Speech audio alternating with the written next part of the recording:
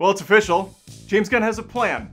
He and Peter Safran have taken over the DCU, hoping to right the ship. What does that mean for us, the audience? Well, it means we already have 8 to 10 years of planning already well along the way. James Gunn had a video come out that it was a few minutes long where he rattled off like a dozen or so shows. I actually took notes, copious notes as a matter of fact. They're off camera on my computer over here, so I'm gonna just graze this direction once in a while. If you're listening to this on Spotify or Apple or whatever, then don't worry about it. Don't worry about what I'm doing. First thing he said was that he was excited. He's got a plan that's 8 to 10 years down the road looking to expand the DCU, and he wants to make this all a nice cohesive marriage, meaning the TV shows, the video games, the movies, the graphic novels, maybe to an extent, I'm not sure if you mentioned that or not, is all going to have the same feel, same actors, and same consistency throughout. If they can actually accomplish that is another thing, but that's at least the goal. What that means is animated shows are not only going to take place in the same DC universe, but are also going to extend the storylines. And the same actors over there will be voicing and playing their character in the movie when possible, or at least they'll get someone to match it as close to as they can. I'm not sure how I feel about this. With Marvel doing it already and failing miserably, in my opinion, I don't see DC like coming in and being like, this is how it's done. Granted, from what I'm told, the DC animated space is far better than what they've done with the live action movies and far better than what Marvel does. I think that probably is their bread and butter. So if they're thinking, yeah, let's keep going with the TV stuff as far as animation, and then we can tell more rich stories and lead them into feature-length films, fine. Okay. For those of you concerned that all your favorite movies from Zack Snyder are now in the trash, that everything he built up is burnt to the ground because of James Gunn and Peter Safran, that's not entirely true. James Gunn's marketing this as DC Elseworlds. These are the Batman and the Joker and things that are outside of this main new timeline that he's building up. Now, I guess the Snyder stuff is kind of still in that main timeline because he does mention, oh, there's 4 more films coming out. The Flash 2, which is set to redo everything, reset the entire universe. Aquaman 2, which is set to, I don't know what, but I know there was extensive reshoots, so maybe they're already going to kind of, I think that's the last one that comes out of this 4 film. No, Blue Beetle is. That's the 3rd one. And what is the last one that they're doing? Oh, Shazam 2. The one that comes out soon that no one really seems to care about, including myself, even though the first movie was fine. Watchable, enjoyable, kind of forgettable. James Gunn doesn't want forgetful. He wants you to remember these new movies. As he states multiple times, story is king. That's where the concentration's at. So although they did announce some major movies coming out from popular characters, there's a ton of stuff I've never heard of. And I think 99% of the audiences haven't heard of either. Or things that are just kind of head scratching. One of James Gunn's first announcements was for a TV series called Waller, which is about Viola Davis's character from the Suicide Squad and, you know, random other things in the Snyderverse. She's here. She's got a show now. Why? I don't know. I don't know what to think about it. I don't really care, I guess, at the end of the day. I'm thinking it's going to be another quirky James Gunn style show. I believe he is writing it. He's got it all kind of mapped out in his head, and it probably will work. It's just unconventional, and that's okay. That's very much okay. All of this, by the way, is what he's calling his phase 1, Gods and Monsters. Probably because he's introducing both. God-like characters with Superman, and just straight up monsters with Swamp Thing. Both of which were announced and we'll get to in a second. Creature Commandos is a new show by James Gunn. He's writing, producing, and loving everything that's coming out in his head about this show. I have zero excitement, which means it's probably going to be pretty damn good. Because when Guardians of the Galaxy was announced, I had no interest and was blown away. It's always the shy ones that surprise you. Creature Commandos is an animated series, which I don't really know what to think about that. I'm not huge on animated stuff. It's fine. It's fine. I haven't been wowed by much of it lately, is all. But maybe this is where the ship gets steered in a lot of different ways. James Gunn's going to save the DCU, and he's going to save the animations. which are probably good, but I don't watch, so therefore they need to be saved. Easily the biggest news from James Gunn's video is Superman Legacy, a brand new feature-length film coming out in July of 2025. We got a couple years. But he has it in the oven. It's baking, and we should let this chef cook. Let him toil away in his kitchen until he gets this recipe just right. I don't know why I went all in on Superman metaphors, but let's move on. Let's move past it. This is obviously a rebirth. It's going to be a younger Superman. Henry Cavill's out, which is unfortunate, but we have to move on. We have to grow. We have to become more adult or something. I don't know. The DCEU was a disaster. DCU is brand new. It's fresh. Let's give it a chance.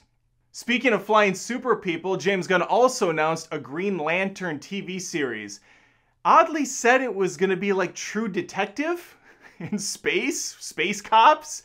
I'm not really sure how that lines up, but I guess we'll see. It's going to be dark, gritty. Maybe we'll get Daddario in there, popping the top again. If she's in there, I'm in there. I'm ready day one. I'm ready day fun for a Green Lantern show. Give me Daddario. Woody Harrelson's going to be playing one of the Green Lanterns. He's got the Green Lantern costume, a cigarette, and a cowboy hat. I don't know what happened here, but we'll figure it out. That's more McConaughey. That's actually really no one. I'm doing a bad impression of just random assortment of people. Let's move on. I don't know about you, but every day I wake up and think to myself, why has there not been a Authority TV series based on the Wildstorm characters that no one knows at all except for James Gunn? I mean, what is this? This is what he announced. He announced The Authority TV show based on some completely obscure characters.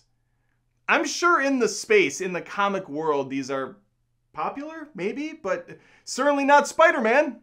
Certainly not Superman or Batman or Wonder Woman. We're going to do The Authority, James Gunn says. And all I really can say is, okay, I'll like it or hate it when I see it. Until then, this is just news. This is just information for you. Speaking of Wonder Woman, there is something Diana related. And it's a TV series based around the Amazonian women on their beautiful Themyscira island. The show is called Paradise Lost. If it features a bunch of scantily clad women fighting each other and frolicking around in meadows, you better believe this pervert's there.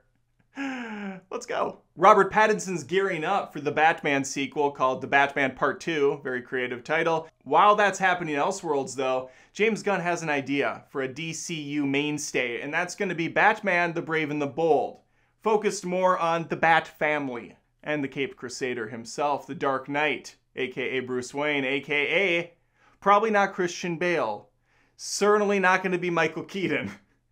Like, what happened with Michael Keaton? Remember when it was announced he was going to play Batman like 15 more times? He's going to be in The Flash. He's going to have a cameo in Aquaman. He was going to be in Batgirl. And now it's like, nope, he's gone from all of them. He's MIA. Maybe he'll still show up, but he got a paycheck, and I guess, who cares, right? I'm bummed. I wanted to see him again. Anyway, this Batman the Brave and the Bold is going to be a series, I think. I don't know. Gunn was going fast and loose with some of these announcements. I think it's a series, probably in Gotham, I would imagine. It's in Gotham. The whole thing takes place inside Batman's mind. The whole thing takes place in Alfred's kitchen. The second kitchen, not the main one. Alfred has his own in the mansion, and that's where this is going to take place. It's going to be a family film where they're like sitting down and eating, and kind of like the intro of Roseanne. Remember Roseanne, where the camera pans around the table? And Batman's there, hands the food over to Batgirl, who slaps her knee, and then it ends with a laugh from Robin. That was more of a Joker. We don't know anything about this, so that's it. That's the information on Batman the Brave and the Bold. Moving on. We have a Booster Gold TV series! Yeah, baby! What is Booster Gold? Well, I'll tell you briefly, because I know very little outside of what James Gunn told me. He's a character from the future who uses the technology to go back to the past, Samurai Jack style, and become a lovable hero. Because he sucks in the future. He's a complete douchebag trash panda. So he goes back in time gets people to love and admire him, maybe save the day once or twice, and what do you have? Well, you have comedy gold. So that's Booster Gold. I'm not Booster sold yet. We'll see. If you thought Bruce Wayne had a tragic story, Supergirl says hold my cape. Because she's got a movie coming out, and James Gunn says it's going to be depressing as all hell. She's going to have the saddest of backstories. And the sadder the backstory, the more powerful the front story. That's not a thing. Hopefully Brie Larson's cast as the character so the good old boys of YouTube can throw a massive fit and get tons of content out of it. I really root for them. Really wish them the best. The last time I recall seeing Swamp Thing was in Injustice 2, the video game, which is older now. It's probably like 8 or 9 years old. Maybe more than that. I don't know. Time is an illusion. I'm lost. Regardless, there's a Swamp Thing movie coming out. James Gunn said this out of all of them is going to stand differently, stand outside the norm of what we can expect from the look and feel of most of these other ones. Tonally, this thing's going to be a horror film. It's going to be dark. It's going to be dirty. It's going to be grimy. It's going to be mucky. It's going to be swampy, if you will, if you must. Swamp Thing, cool character. You know, he gets down and dirty. We're going to see if the film can too. I'm kind of excited. A little bit excited. Half-mast. I think that's everything. You could have just watched his 2-minute video and got that information far quicker than what I provided, but there's commentary here. There's some humor, there's some passion.